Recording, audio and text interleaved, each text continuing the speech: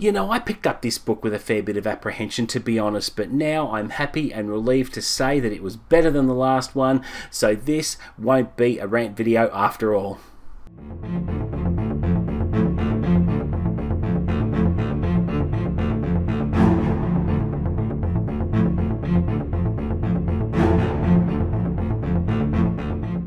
What's up guys, and welcome back to the channel. You're with Chris, and today I'll be giving my spoiler-free review of HAIRS by James Patterson and James O'Bourne, published just this month. This is the 16th book in the best-selling Michael Bennett thriller series, and if you've been watching me for a while, you'll know that I've been quite outspoken about the last book called Obsessed, which was a little bit disappointing for me to say the least, and I did have a bit of a rant about that because I did pick on the book for not quite being up to standard because I didn't really like it and it didn't hold my attention, and the decisions made by both authors were pretty questionable in my opinion. But this book, Crosshairs, is so much better, so much so that it held my attention for most of a lazy Sunday afternoon, and I read 2/3 of it in one sitting, and that's really saying something, so I'm really happy about that.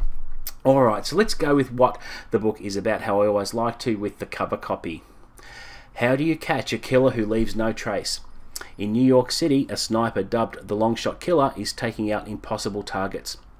Nothing links the victims except the brutal circumstances of their deaths. Detective Michael Bennett quickly develops a profile of the killer, great with a gun, probably ex-military. A profile that his new partner Rob Trilling fits to a terrifying degree. With Trilling taking ever more suspicious absences from duty, Bennett must find out the truth before the Longshot Killer strikes again. So that premise interested me straight away. Haven't actually come across a sniper serial killer in the series before, and what I liked about this was how the plot was done, how difficult it was to peg down the sniper given that the victims don't have anything in common other than being shot. And Michael Bennett eventually finds out who the sniper is, but not before there are some dead ends and wrong assumptions. And how the victims end up relating to each other at the end is really, really brilliant, and something you would never think of. It's such a minuscule detail that links these people together that you'll never ever guess. And I think that's what the appeal of the book was. It kept me guessing and challenging me as a reader. Now, complicating things further is Bennett, while initially being impressed by his new partner Rob Trilling, he's having doubts and being conflicted about his new partner because he claims to have these odd appointments and leaves crime scenes without any notice. But as time goes on, nothing is what it seems, as Bennett is also under extreme pressure from number 1 Police Plaza, the NYPD headquarters, to get the sniper before he takes down another victim. Now, I think introducing Rob Trilling as a new character is a really good move for the series in my opinion, because I enjoyed reading about him.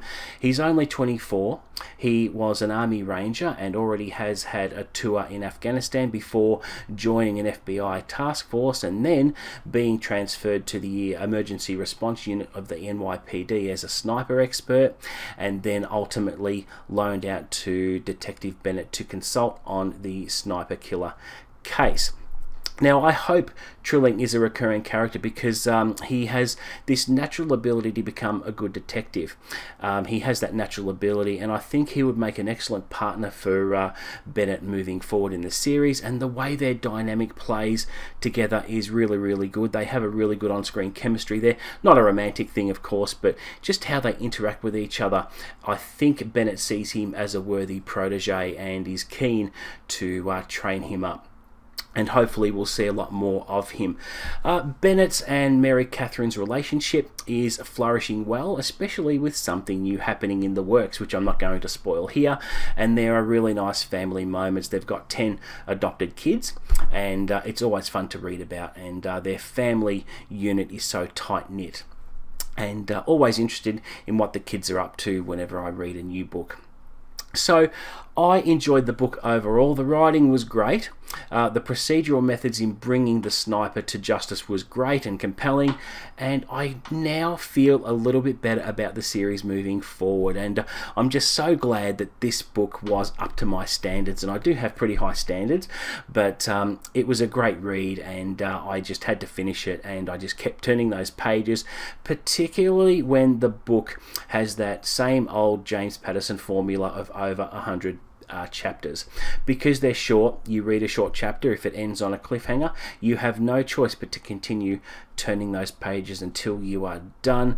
And as I said earlier, I think how the case was solved was really compelling, and it challenged me as a reader, and I don't regret picking this one up. Now, when I compare it to the last book, which took me 4 days to read, this one only took a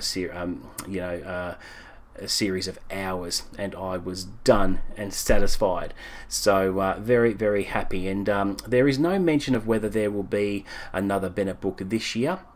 I have done a bit of research there. It's not in the lists yet, but that doesn't mean a Bennett book won't come out sometime this year, which I'm hopefully looking forward to, and hopefully Trilling will return in this series, because I think partnering Trilling and Bennett together is a really good move because of the age difference. They can both bring different facets of expertise to cases, and just can't wait to see if that is the case or not.